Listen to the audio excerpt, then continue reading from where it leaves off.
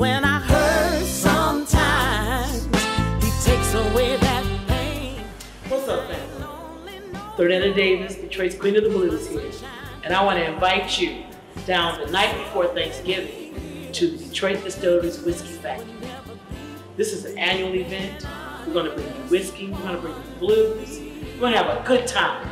You got to get your tickets early though, because last year we sold out.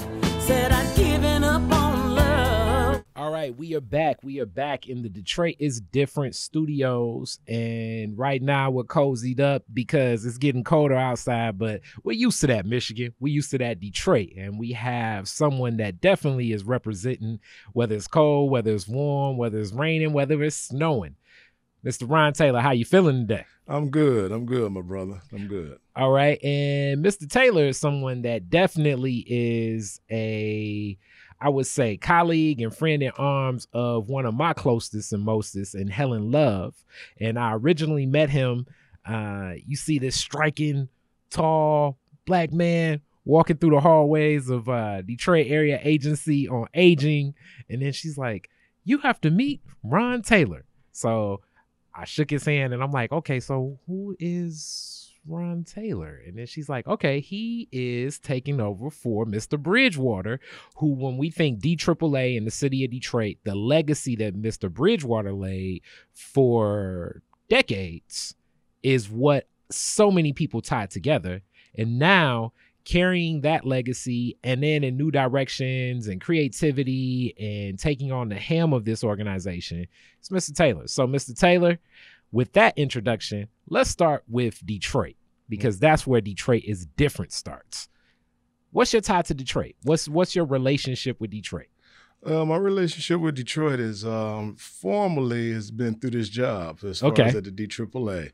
And so I used to visit Detroit as a youth and as a teenager and even as a college student, because I grew up in Toledo. Okay. And so, it's right down the road. So when we thought we were going to hang out or get somewhere and things of that nature, we was coming to the D. Okay. But formally, I've been in Detroit now for about a year. Last week would mark my year. And I had to say, Mr. Frazier, that you're so correct as related to, it's been interesting because I've walked into a situation in which I'm replacing a legacy. Yes. And someone who is widely known nationally and also locally as related to his endeavors and what he's done in the field of aging.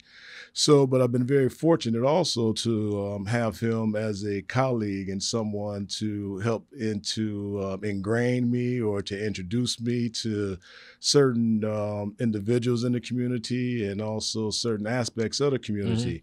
And I've also been very fortunate to have individuals such as Helen Love, whom you spoke of, to kind of give me the roadmap, give me some of the historical backdrop as related to this city and some of the very wonderful and marvelous things that has occurred, and just the richness and the vibrancy that this city offers. And so Helen has kind of introduced me through various books and conversations to the nooks and crannies of this city. So I'm truly loving my time. This past year has been great. Okay, so when you talk about this past year and your connection, let's go back to when you were driving up 75, just hanging out in Detroit. So I might not be able to talk about those. It was like one of your friends was like, Detroit has some beautiful women. Women up there is fine. We got to drive up 75. Well, I'll give you, this is how a role in which Detroit played for me.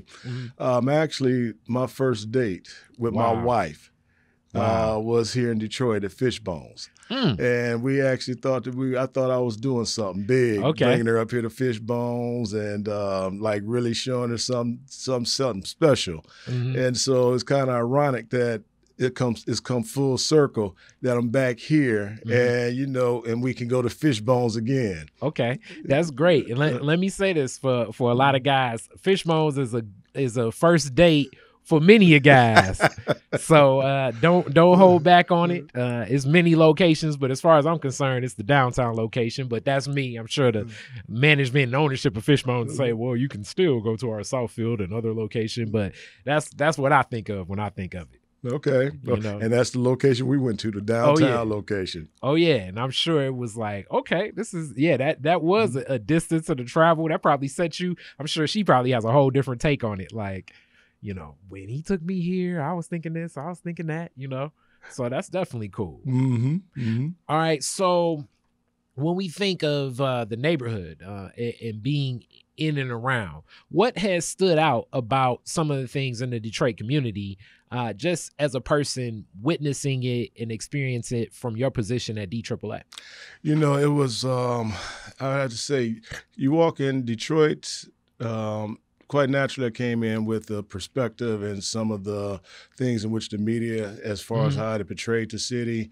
And, you know, I recall when I came in on my initial visit as far as interview, and I had an opportunity to essentially visit downtown Detroit. And I was struck by the architect and also the statutes and just the overall ambiance in which the city provides. And at that time I said, the downtown Detroit, you could put up against any downtown in which I have visited. And then, you know, you started venturing out into the communities, and you see that there are some issues as related to the various pockets of the city and just the economic differences in which you can see. But one of the things which really struck me, and which I've been most impressed with, and which I'm loving about this city, has been what I consider the soulfulness, that overall the vibe that I get from the citizens. I mean, individuals within the community, and it's kind of like a resiliency that gives it a. It's hard to describe, but it's like, you know, we are persevering, we're enduring, but we're still loving one another, and everything is still good. And so I'm really appreciating that. And that's probably been the major difference in which I've seen. And I loved Atlanta, where I came from. But it's something about being back home and that blue collar work ethic and just the pull up the boots, and we're gonna support one another as we go along also. Okay, so this character that you speak of in resiliency is definitely something that I tie into and I hear so much about. And, you know, Detroiters, we have people talk about the New York ego. We have a little swagger to ourselves. You know, we definitely feel as though, you know, style and fashion and flair and even conversation, you know. But another thing is, my father is another Ohio guy. He's from Cincinnati. He was always saying, you know, when I came to Detroit, it's still kind of like a cliquish town. I feel like there are many different subcultures that exist here. Like it not just, you can't just say it's an art scene in Detroit. It's layers in the art scene. So have you touched and experienced some of the differences and like some of the backgrounds and some of these different, like I would say, groups or thought processes and philosophies? I have not witnessed that at this particular point in time. But I will say I keep hearing about this East Side, West Side thing, or this caste renaissance issue. But you know, it really has not come to me as related to where it's been anything noticeable. Yeah, as related to where it's kind of just stood out and I've said like, huh. I think it's kind of the same. It's kind of the same thing, but you know, here in Detroit, we will exaggerate the differences. But the East Side and the West Side, to me, I'm pretty sure people are listening like, no, it's not. But it's pretty much the same. It's pretty much the same feel. Yeah, you know, one of the things in which it was like, Woodward is the dividing line. Yes. And, you know, I keep hearing Woodward is the dividing line. And I'm still trying to figure out, why is Woodward the dividing line? Yeah. I have not figured that out yet. Yep. And this kind of goes back to the makeup. And I don't think this is just Detroit. I think this is like many cities as we think about like the history of America itself. But for the longest of times, certain people just couldn't live past on other sides of Woodward, just due to background, race, religion, and some of those same dividing lines. And then also just the districting, the way that this is still a blue collar industrial town, as Toledo is. A lot of that industrial work. So, different factories are over here, and a lot of the communities are made up by, when I think of my community, Highland Park is a stone's throw from here. Okay. So you think of the Model T plant, and Ford saw a vision for what Highland Park could be with the schools, the churches, all based around auto manufacturing. So it became a Ford community. Right. Wearing your line coat at one point in time, and even to this day, you start wearing your line coat and your line jacket, people will start, shouting you out. People start honking their car at you and everything. Like, yeah, there we go. So I think that kind of plays a role, and then the culture divide builds. And another one of the things that's unique about Detroit, when you really go back, is some of the states where people would be from would be populated from in certain streets and neighborhoods. So like certain parts of Black Bottom Detroit, nothing but people from Alabama. Right. Well, but you think about it, and you have to, to me, and kind of from being out, coming from the outside looking in, Detroit has always been, it's kind of been like the northern Atlanta, or it was the Atlanta before Atlanta. That's what most Detroiters would be like. What you mean northern Atlanta? Yeah. It's because it was that place in which it provided the economic opportunities, in which a lot of I know some of my people transitioned up from the South up north, and stopped in Chicago, St. Louis, Toledo, it's Detroit, Flint. And so, it's all over up in north. But what Detroit represented, it represented that gateway or that opportunity for a good income, for a stable family, to really come up in some ways. And so you think about the history and the vibrancy and just some of the things of which this city has offered. It's truly amazing. And it really kind of opened up my eyes too when that movie came out about the riots that occurred here in Detroit. And because you really didn't see things from that lens, or even just the same issues that Detroit suffered as related to segregation and just the racism and things of that nature. Because from the outside looking in, it just appeared, or just seemed, that as a Black person, that the opportunities in Detroit were so much greater than they were anywhere else. And I can say that, like Chicago, Detroit definitely has its challenges with race. Very, very staunch when you think about the segregation that's here. When you think of so much of this being a Black city, is the fact that so many people did not want to live next to Black people, and that aligns itself with other socioeconomic and political challenges.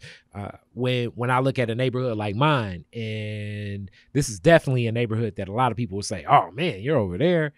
And the culture over here, the richness, the families that I've known, because I've been over here for so long, versus some of the transient neighbors that live here now, and the poverty that's so prevalent in a city like Detroit, especially for Black families, presents some unique challenges.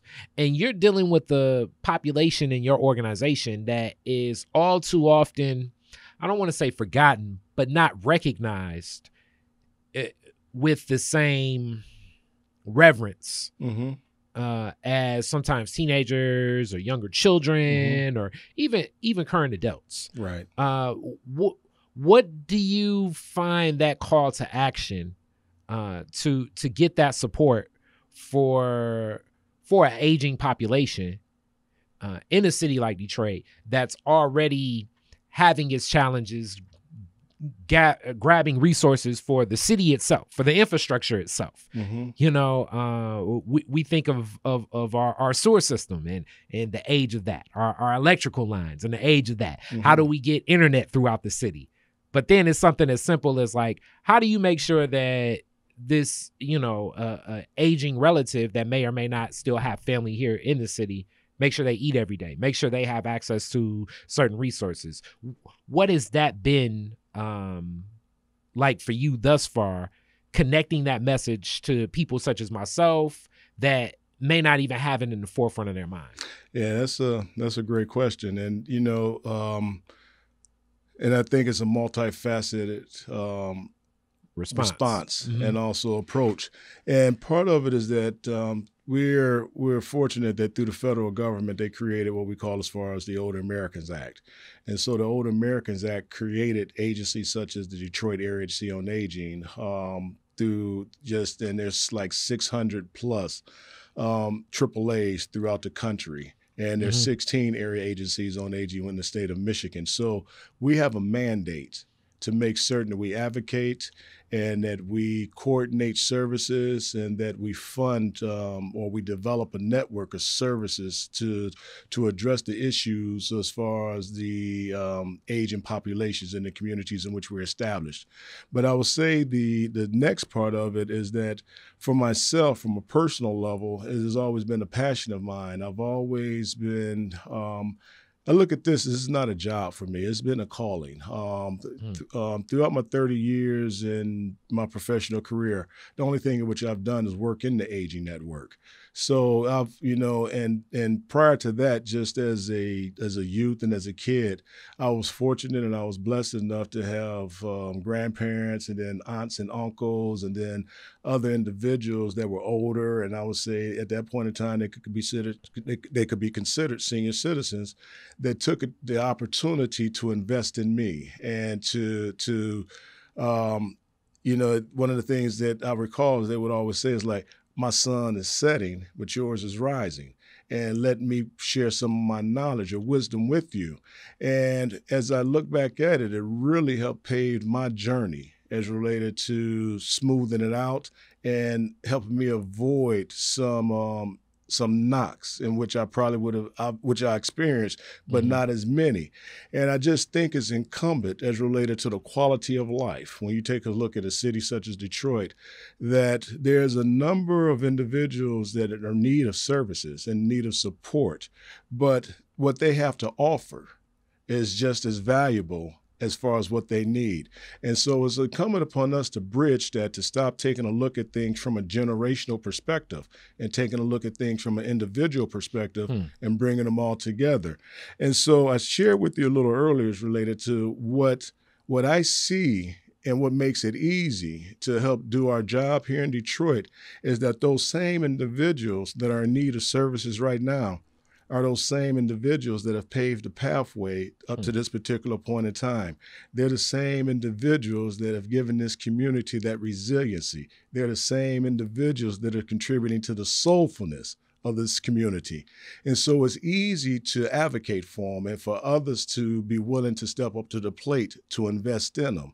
So in the other aspect in which I would say is I would have to give credit to Paul Bridgewater and his team and the other individuals that have served before me at the AAA and the number of partners and the number of entities in which they've been able to bring together to raise the awareness on the needs of our individuals, to create programs such as our Holiday Meals on Wheels program, to continue to promote and to keep at the forefront the issues and the concerns and the needs of those that have paved the way before all of us.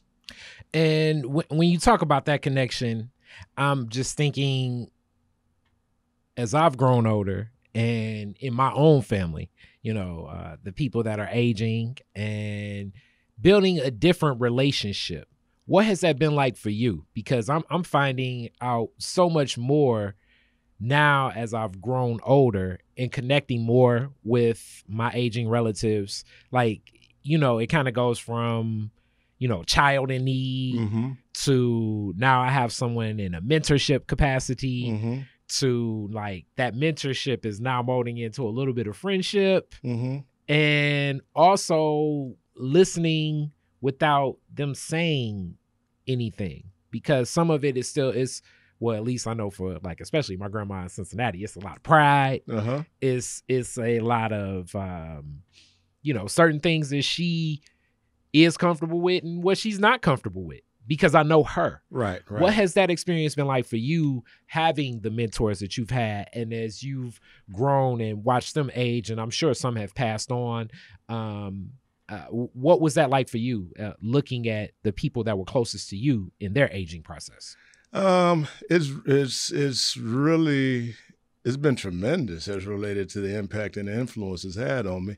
And I say it from this perspective because growing up in I always tell folks that song by Stevie Wonder, "Living in the City," Mm-hmm. that probably exemplifies my upbringing more than anything, and was in a family that really, we had a great deal of love, and we wasn't poor, but we wasn't rich or anything of that nature. But because of the interaction and just the nurturing and support that we received from one another, along with our aunts, uncles, and then also our grandparents, it really has helped shape me as related to the way I look at things and the way I want to treat others. And because, one of the things which I shared with folks when I came here is that my management philosophy, but it's also my personal philosophy, is that of servant leadership. And that we're here to serve, and we're here to help make one another better, and we're here to try to empower those that are around us. And I have to say a great deal of that was based upon what I received growing up from others. And, I can recall, there'll be those times or those moments where, we talk about Big Mama and all that. And so we all got our own Big Mamas. So I had mine. And she would have a bedroom, the older she got, and she was kind of confined to her bedroom. But that bedroom was Grand Central Station.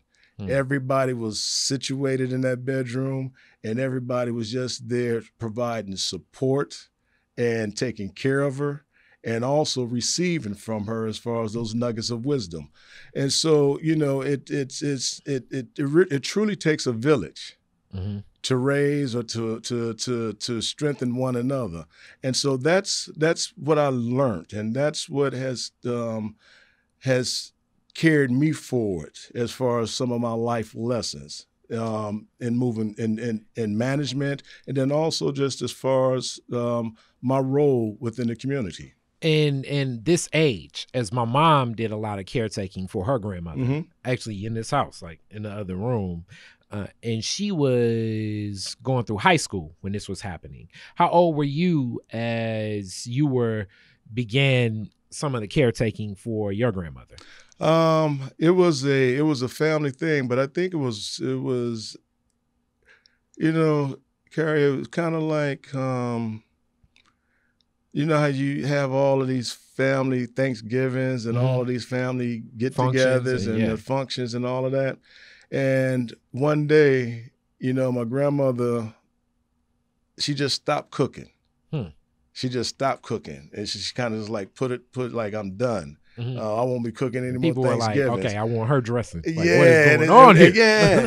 Yeah. But what was happening is she was passing the baton, but also she was letting us know that, I'm getting older, and, Grammy is starting to decline a little bit. And so that's when the transition started to occur.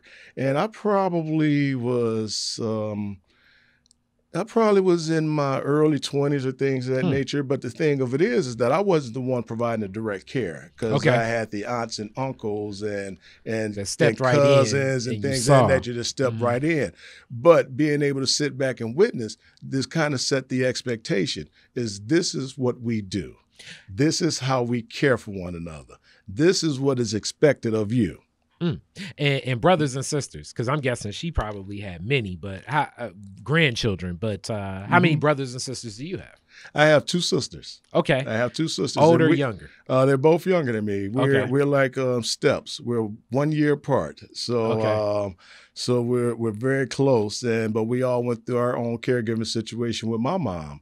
And I was actually residing in Florida. So I have enough perspective as related to the long distance caregiving, but then also the dynamics of caregiving. And, you know, and I have to say that it was, again, one of those things which I'll say, to me, it just exemplified or just illustrated what love looks like when you're caring for another one. And I say that because I had a sister who's a nurse who actually moved out of her home or gave up her home to move in with my mother to provide the care for my mother. Wow. And during that time, that's the other perspective of it, is making sure that you can care for the caregiver as well. That's correct. That's huge. That is huge. Because, you know, there's a lot of thought to the fact that as far as caregiver burnout, and depending upon what the issue is for that the person is providing care for, whether it's someone that's ill or, you know, maybe cancer or stroke or some other type of physical ailment. And I would include that physical ailments vary also, because you can have someone that may be suffering with a diagnosis as far as Alzheimer's or something of that nature. And it could be a very taxing responsibility, because these individuals also have their own responsibilities in which they're taking care of. They may have children or they may have jobs themselves. So this is an additional job in which they've embraced. And so, you know, that's why I say caregiving is such a selfless act, and it's such an act of love. And and it's sometimes even in the whole thought process of it, you know, it's changing some of the relationships. As my mom passed, and nobody expected my mom to pass. It was so sudden, but she played a role in a lot of my family's life. So in that, now I'm a little more present in more of my family's life. And and I'm finding out that too, like that difference. Like I said, you know, you look up to a person like, this is my grandma, and then you start hearing these stories of like, oh, but my grandma was a teenager at one point. Not saying like I'm forgetting, you know what I'm saying? Like, you knew it, but then you hear it, and then it's like, okay, I probably would be friends with my grandma if we were like the same age, like we would hang out together or something, you know? So, and that's been like a interesting experience as well, you know. Yeah, man. That's one of the beautiful things of family, and one of the beautiful things of, you know, it's like that old saying, was that at some particular point in time, the child becomes the parent, but to sit back and to, you know, as far as to see the relationships change, and to see where like a parent becomes a friend, and then you can start to really get an appreciation as related to how that parent was as an individual. And you can humanize that parent, and you come to find out, and you say like, Grammy, you did what? Yeah, exactly. You know, or you know, it'd be like another family member be like, oh, I remember when such and such was doing such and such, and you'd be like, nah, get out of here. And you know, and it kind of just humanizes it and be like, but she got on me for this. And you know, and it's like, that's why she got on you for that. Yeah. So that's I do the path it would take. And you know, and that's the beautiful part about it too, man. And it's one of those things in which when you can get to that point, and you can grow in your relationship where you can see the humanness in one another, that's a beautiful thing. And even like the signals of some of these processes, you know, I'm growing, and this is part of it, as they say, you know, doctors practice medicine. That's why they're practicing. But I'm even learning that in certain diagnosis, you're sitting with oncologists and it's like, okay, so is this cancer? Is this not cancer? And what's going on? And you saying stuff like this to my great aunt is going to raise her anxiety 1,000-fold, as it should. Because, if somebody said that to me, like, I mean, it's hard to just, be like, okay, so I'm going to just go get a pizza after this. You know what I'm saying? It's hard to, shift back into life. But that's where that friendship connection, the laughs, that's right, the love, the hugs, the connection kind of can build a stronger bond. And that's the beauty of it, because it's hard to just step in when, quote unquote, I guess a crisis is happening without already having a built relationship that exists. So it's not like, even though they're family, that's kind of a stranger, because it's like you're there just because it's a crisis, not there just because you're always there. And and it's that is so true, and it's one of the things as you were speaking that kind of came to my mind. But that's one of the beauties also, is related to just the journey in which we can travel with individuals.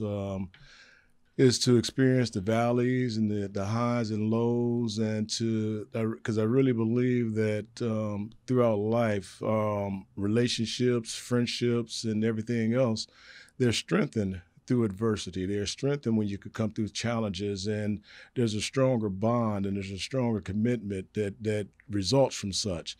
And, and it's the same with family members and with parents and even with grandparents. And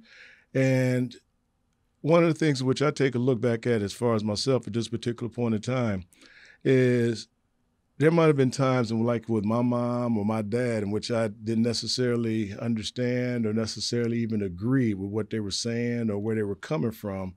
But I can sit back now and I can kind of chuckle as far as on the memories of it. And I can draw strength and I can draw inspiration and I can draw wisdom and say, I feel you now. I understand. I didn't understand then, but I do now. And that's, to me, that's the beauty of the journey in which we're on. And you're a father as well. Yes. So how many children? I only have one child. Okay, your daughter. That's correct. You mentioned her the other week. What's her take on Detroit? At first, she was born in Ohio, but she has no recollection of Ohio except us visiting for Thanksgiving and Christmas and other holidays or their family. So she grew up in Atlanta. So she grew up in Atlanta. That's correct. So like, it's freezing here. Hold on. Today. I gotta give it. Yeah, but she to my surprise, she has embraced it. She has embraced the community. She's enjoying it, but I'm really waiting to see what's going to happen when she has to put on that put on the long johns and things of that nature and deal with Mother Nature. Okay, and your wife, how does she connected with it? She loves it. She loves it. But, my wife is originally from Dayton, Ohio. Okay, and she's used to it. She's used to it, and she's I met her in Toledo, so she lived in Toledo for quite a number of years also.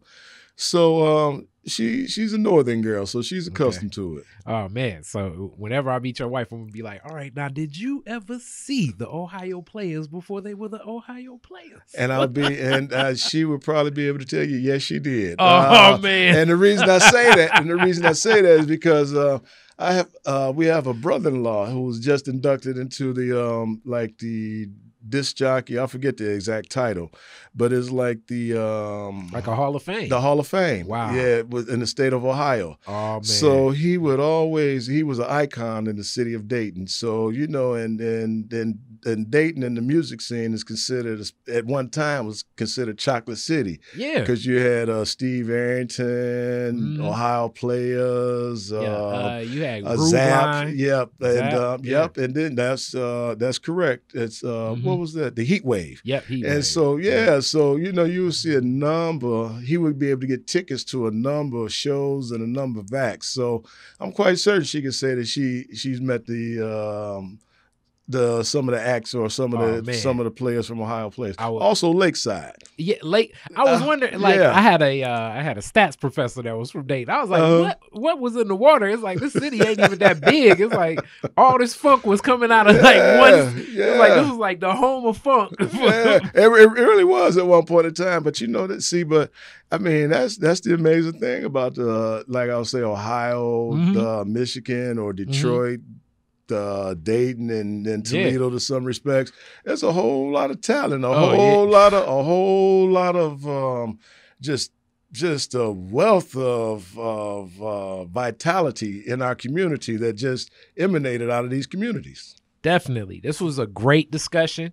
We'll definitely look to have you back. I look forward to, like I say, definitely picking your wife's brain, as much as I love hip hop, it's my favorite art form. Funk is up there like as a second, but hip hop is like a offspring of it in the music. Well, I heard when I came in, I heard you listening to Teddy Pendergrass, and I said, now that might be outside his generation. So, my mom, that's my mom and my dad listening to a lot of different stuff, and my mom loved that Motown, which is a different feel. But my dad from Cincinnati, he liked more of that funk. He liked more of the slide, more of the Ohio players, more of Zap, more of like the, and obviously George Bootsy Collins from Cincinnati. Yeah. It's funny. My dad's like playmate friend was one of Bootsy's drummers at one point in time. Okay. In that band where James Brown just kicked everybody to the side. Yeah. That's right. All right. Thank you so much. Well, thank you for having me. Black revolutionaries, distillery owners, Italian fashion retailers, and Motown Grammy winners all share their best stories never before told in any other media outlets on Detroit is Different. Visit DetroitisDifferent.com or download the Detroit is Different app on Apple's App Store or Google's Play Store.